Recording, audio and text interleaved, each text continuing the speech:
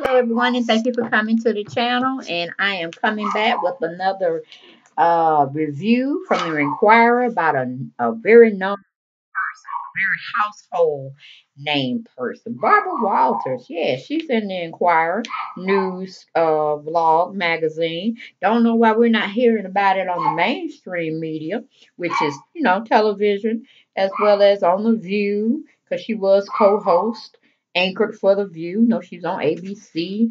She's a very nice and very factual journalist, but they saying she got Alzheimer's or dementia.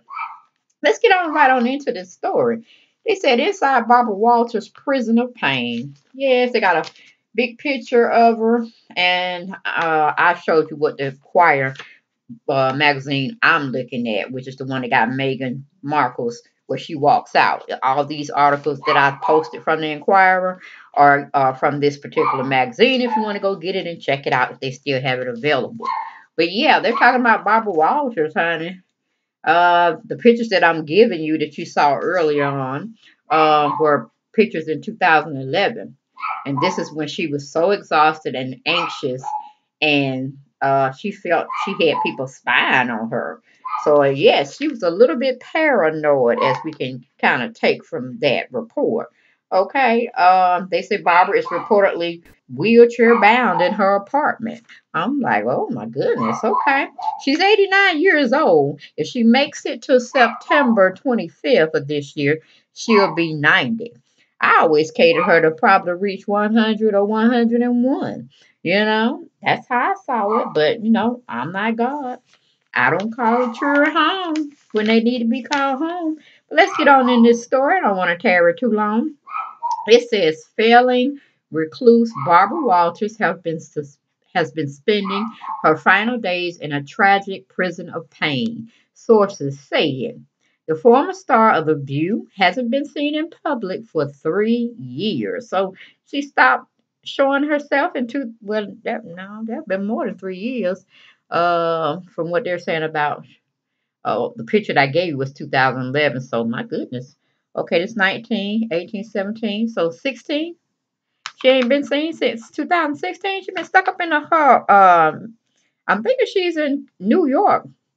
Manhattan apartment, maybe. See, I don't understand about these people that have vivacious and vital careers and they were out there moving and shaking and making big deals and being a part of everything. And then when they start to lose their charm, their flair, their looks, they go into seclusion. Like, the whole world has done dropped, around them and they feel naked. So they go into seclusion. I never understood it. I mean, go on and face your people. Everybody gonna get old. Everybody's gonna lose some parts of their memory. But don't shut yourself off from the world. You just want us to remember you the way you were. I mean, age gracefully, grow into it.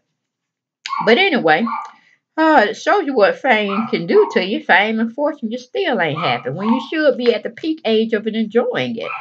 Okay, but anyway, that's my sidebar. But it says the now 89 and suffering from advanced dementia. According to sources, the brains behind the talk show is said to rarely leave her bed and doesn't even recognize her famous friends. Barbara suffers from exhaustion and fatigue, as well as anxiety and agitation. Well, hell, that's just about all of us, and we are definitely not her golden age of 89, okay? We ain't gonna say everybody, but yes, I suffer from anxiety. Sometimes I am exhausted and fatigued, and I know it got to do with me being obese, and I'm agitated. Damn, okay. That's a cause for having dementia.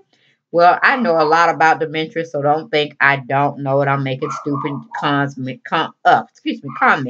because my mother has slightly been diagnosed with onset dementia, and I had a uncle that I took care of, well, I could say the family took care of, who suffered from Alzheimer's, the end stages of Alzheimer's. So I do know about dementia and Alzheimer's. They go together. Okay, it's just your brain shutting down. It's not making any more serotonin, and the brain cells are not firing like they're supposed to. And you're pretty much like a vegetable in a sense. And yes, people have to care for you because you don't know if you're coming or going. Very sad disease.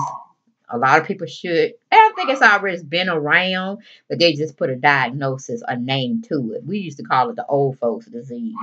When I was a young girl, and my parents said, she just, aging. She's not at her best anymore, and she just, she's old. Okay, but that's how they explain it to us. But today's society got a staple labeled as dementia slash Alzheimer's. Okay, but moving from there. Going back to the article, they say she's very frail and spends a great deal of the day napping. If she's taking medicine such as Seroquel or Aerosep or something like that, yeah, she pretty much, and they got them in high dosages. So if she's in pain or she's really agitated, yeah, it's best to sedate her. Okay, going back to the article, it says visitors are turned away from her New York diets, where sources say she is deteriorating so rapidly that ABC News is preparing her obituary, and former colleagues whisper that her end is very near. Now, ain't that like some snakes in the grass? They already done put the woman in the grave. In the grave. Okay, preparing her obituary. I mean, she's well known, but come on now. We don't have to have all that being said. All right, but moving on. This is just how they get down and put it into plain view for everybody. Okay. They said while protective pals and the Star's rep still insist she's fine, they're in denial. Okay, a source close to vaulted newswoman said Barbara is fading a little more every day. She's close to the end, and her team is scrambling to manage affairs just the way Barbara would want them. Sadly, her dementia has been getting worse. Her caretakers give her the opportunity to make everyday decisions, but more often than not, she'll stare at them blankly. The source added, the View's ladies still reach out on good days. Barbara can distinguish joy bear voice, but on bad days, she might just hang up. The source noted that caretakers get the impression her mind's turns off like a blank screen on a television. As the Inquirer reported recently, Barbara, in her more lucid moments, was still phoning into the View to give the girls a piece of her mind as she plotted her return to TV, insiders claim. But all that has changed, with a rep for Barbara insisting she's not going public or doing any interviews, even though her former producer and close friend Bill Getty had hoped to get her as one of the first guests on his new Tamara Hall show. As previously reported, friends said the former TV titan has become a prisoner in her swanky pad overlooking Central Park, where she is wheelchair bound and said to be suffering from hearing loss and heart disease. They said her dementia is so advanced that she couldn't recognize Whoopi Goldberg, whose recent visit sent the one time media powerhouse into a screaming fit, a spy claim. Meanwhile, a tipster tattled that ABC is preparing a final tribute. They want to be ready for the day that Barbara finally signs off for good. Now, ain't that something? They already done said, okay, this woman gonna die. We don't give her a time frame, and we need to get all the special TV broadcasts, and we need to break the news. They trying to do breaking news to have their ratings go up on this poor Barbara Walters. But again, she was a part of the elite. She was a part of the secret society. She was a part of a lot of undercover secret type stuff. Okay, so this is the way they get down, people. Do your own research. I'm speaking facts, and it just is what it is. Okay, when you're a part of a group of people and you have to do some strange things for some change, okay, you get to be very well seen. She wanted to be popularized. She wanted the whole essence of the world to look on her. She got the best assignments. And I ain't gonna say she didn't work her butt off, but she got some very lucrative assignments where she got to interview some very prestigious people. And you don't get that type of homage paid to you unless you are doing a lot of things, okay? But that's all I had on this story, y'all. It's very sad, but that's pretty much how our lifespans are. We live, we interact with us, when we interact with each other, on whatever type totem pole you may be out there in your life, and then we die. That's a circle of life. Get into it. We're not here to stay here forever. And I think if we did, we would get bored and we would be trying to see where we could leave because all our friends will be gone and we'll be sitting up here like we on an island by ourselves. So I guess ignorance is bliss at some points in our life. But y'all enjoy the video. Get down in the comments. Tell me what y'all think.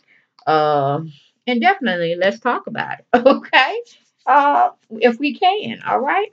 But that's all I had. I'll see y'all next time for another video. Okay? Enjoy. Enjoy. Bye-bye.